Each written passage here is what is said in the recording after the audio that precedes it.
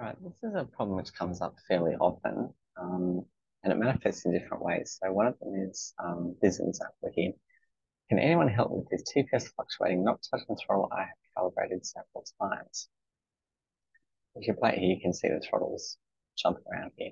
Maybe if he's calibrated it, then I'm assuming he's done that with the engine stopped, which means that it would be reading 0% when the engine stopped, and now when the engine's running, it's reading about 3% or so, and also it's jumping around. So that's one manifestation of it. The other, and that's probably the most common time, but sometimes people also report with drive-by-wire that they'll get, pedal calibration issues and that sort of thing. So it'll disable the drive-by-wire. Sometimes it's equal temperatures jumping around, and sometimes the manifold pressure with signal will jump around as well. That's a bit harder to know because people don't always know what manifold pressure they're expected to see. But the result of that jumping around is that your fuel map at idle, for example, might need to change a lot based on different things, and that makes it very hard to tune. So what is this all about? This is what we call a ground loop. I think I've made forum posts and videos and that sort of thing before, but I'm sure none of those sites are up any longer.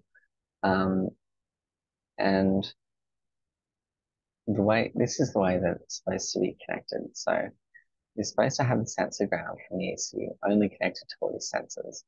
And the power ground on the ECU, or battery ground as it's called in Haltech language, has got to go to the engine or the battery.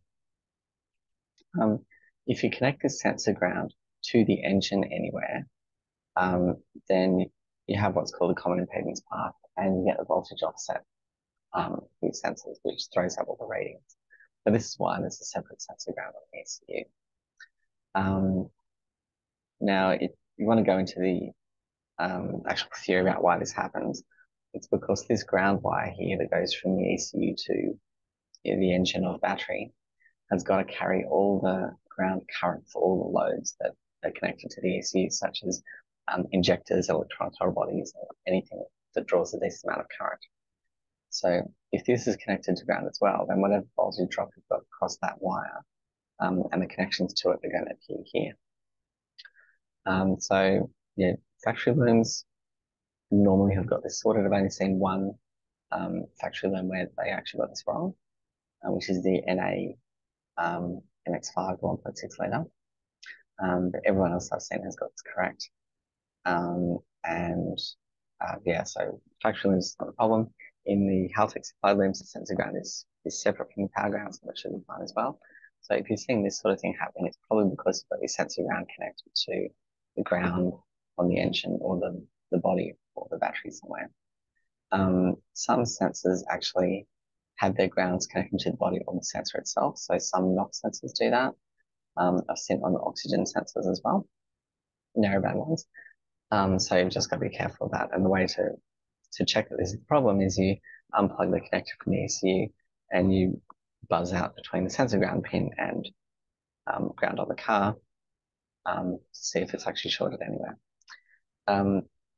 Now the next CCUs from 1.25 onwards actually have a check for this.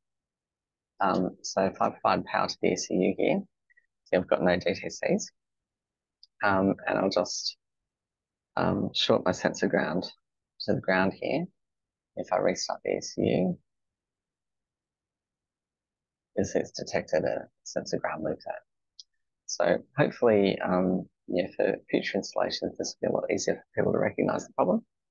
But yeah, that's the problem. So the way you fix it, obviously, is you find the part where it is shorted to the body or the engine block, and you disconnect that. And then you'll need to recalibrate your TPS. And then happy days. All right. Thanks, everyone.